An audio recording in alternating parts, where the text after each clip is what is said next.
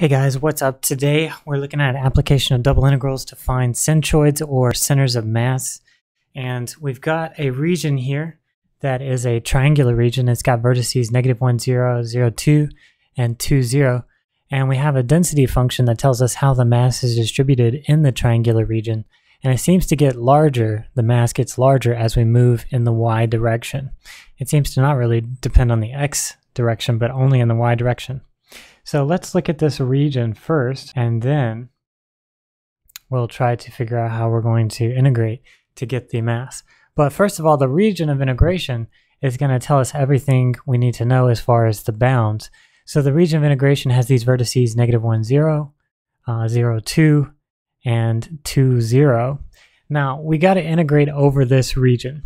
If we have to integrate over this region, it's going to be either a type 1 or type 2 setup for our bounds. Type 1 would say, okay, take y and go from 0 up to these two lines. Well, that's going to be two double integrals if we do type 1 bounds. However, if we do type 2 bounds, that would tell us x just needs to go from the left line over to the right line. So let's set this up with type 2 bounds and see what happens. So type 2 bounds are going to be y going from 0 to 2 and x going from, well, in this case, the left line to the right line. So the left line, we've got to figure out what that equation is. And that looks like it has a slope, y equals 2x, and then shifted up 2 units. And then the other line over here, that's going to have a slope of -1, so y equals -x plus 2. When we plug in x equals 0, we get 2. Same thing here, we plug in x equals 0, we get 2. All right, so these are two line equations, but they're no good as is. We need to solve them for x. So if we solve these for x, the left bound is going to be y equals 2 times x plus 1. The right bound, let's see, move x over, subtract y, we get x equals 2 minus y. So we got the right bound, and then solve this for x, we'll get x equals y over 2 minus 1. So these are our bounds for x. So the lower bound is y over 2 minus 1. The upper bound for x is going to be 2 minus y. So now we've got our bounds, our type 2 bounds for this region. Now all we have to do is remember what is the center of mass. All right, so these are our 3 equations for the center of mass. We need to know that the mass is just the double integral of the density. We need to know that x bar is 1 over the mass times the double integral of x times the density. So basically what's the average x value? And then the y value, the average y value is 1 over the mass times the double integral of y times the density. So we're finding the average values of x and y in this case. So let's go with these bounds that we've got. We can go ahead and calculate these double integrals. All right, so first we've got the mass is equal to integral from 0 to 2 for y. Integral y over 2 minus 1 to 2 minus y. Now the density we see is 2 times y, so 2y dx dy. So this is going to be the integral from 0 to 2 times, integrate this with respect to x, we just get 2xy. And then we plug these bounds in here for x. So y over 2 minus 1 times, or all the way up to 2 minus y, and then dy. So this is going to equal integral from 0 to 2 for y. Now plug these bounds in for x. We get 2y times, get 2 minus y minus y over 2 minus 1 dy. Now simplify and then do the integral for y. Integral 0 to 2. Let's see, this is going to be 2 minus y over 2 plus 1. So 2 plus 1 is 3. So this is going to reduce inside here to 3 minus, let's see, 1 minus a half is 3 halves. So 3 minus 3 halves y. inside this set. 3 minus 3 has y. And we can continue with our integration. So 2y times 3 is 6y. Multiply by 2y here, we're going to get 3y squared. So minus 3y squared dy.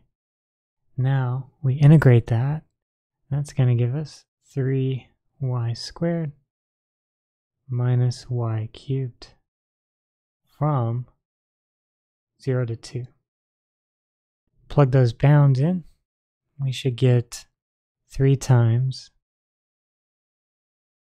4 minus 8, or minus 0 plus 0. This is going to be 12 minus 8, which is 4. So the mass is equal to 4, and that's probably, we'll just say kilograms. This density function is kilograms per meter squared, basically. It's a lamina, so there's no real thickness to the lamina. It's negligible compared to the area. So we'll just say it's an areal density. So this would just be kilograms. All right, so now we can find x bar and y bar. So just recall that the mass is 4, and then plug in for the x bar and y bar computations. X bar now is going to be 1 over 4 integral from 0 to 2, integral from y over 2 minus 1 to 2 minus y. And now we multiply by x, 2y dx dy. So this is our x term, this is our density. So we're multiplying our density by x to get x bar. So now this is going to be 1 over 4 integral 0 to 2. And now we integrate this with respect to x, we get x squared times y. X squared times y from y over 2 minus 1 to 2 minus y. So we're plugging those bounds in for x dy. All right, so now simplify. It's going to be 1 over 4 integral 0 to 2 x squared. So 2 minus y squared.